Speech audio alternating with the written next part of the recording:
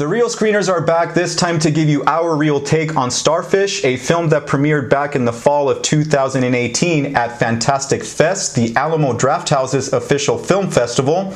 We had a chance to see it here in El Paso as Carlos Corral, the founder of the El Paso Film Festival, brought it to Film Club at the Alamo Drafthouse.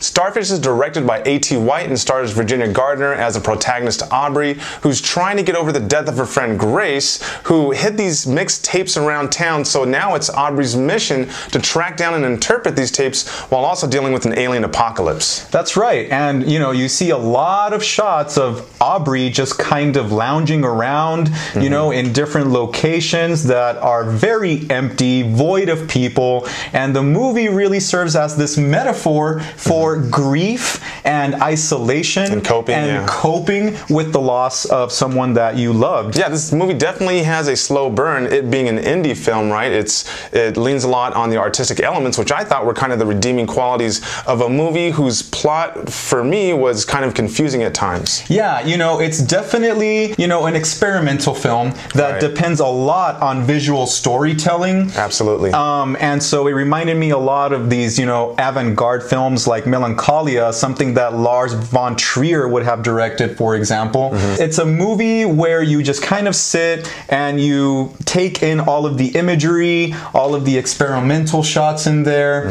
and you try to make sense out of it, which can be a turnoff for some viewers at times, like myself. It was confusing. Right. I mean, for the casual moviegoer, they might be watching this and thinking, what the heck is going on? They're used to a certain pacing. This movie is one that's really open to interpretation and just lets you absorb all the different elements and just try to think a little bit. Yeah, nonetheless, the metaphors are really impactful. They kind of mirror her grief with the end of the world, the impending end of the world, and there's some chase scenes and some horror film sequences. Right. Those were, for me, the best parts of the movie. I wish they would have had more of that. But then again, I am kind of like a sci-fi kind of guy. So. Right. They have these images of, these starfish kind of like being dropped into a fish tank. They have these images of monsters or aliens, if you will, and they all kind of connect back to this idea of what a person feels like when they're sad and depressed, which brings me to the point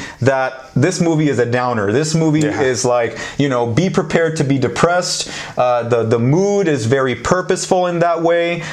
So it's a movie that I probably won't see again, but it was worth a watch. So wrapping this up, like you said, it's a movie heavy on existential undertones, and I thought it was accentuated by the music, which I thought were appropriate for the scenes, and the cinematography, which, for example, did a really good job of what's called negative space, which helps create that feeling of emptiness and solitude. That's right. And so props to Alberto Bañades, who was a cinematographer for this movie. Yeah. Did a fantastic job. Absolutely. Not to mention the locales, you had the snow as a prominent part of the setting, which also adds to that feeling of, melancholy, if you will. So you'll be able to check out this film soon on Amazon Video, and I would just like to give a shout out to Carlos Corral for bringing experimental and independent films to El Paso so that people can actually, enjoy these films. And as always, I would like to thank the Alamo Drafthouse for bringing great films in their film club. Check them out every Wednesday. And if you want more information about the El Paso Film Festival or you'd like to enter it, go ahead and check them out at elpasofilmfestival.org. And look us up on social media. We're at Facebook at Real Screeners and Instagram real.screeners. And as always, if you like our videos, hit that subscribe and bell button. We'll see you next time. The Real Screeners have returned, this time to give you our real take on Starfish, a film that premiered at Fantastic Beasts and Where to Find Them. The Real Screeners have returned to give you our real take on Starfish, a film that premiered in 2018 at the Alamo Drafthouse system.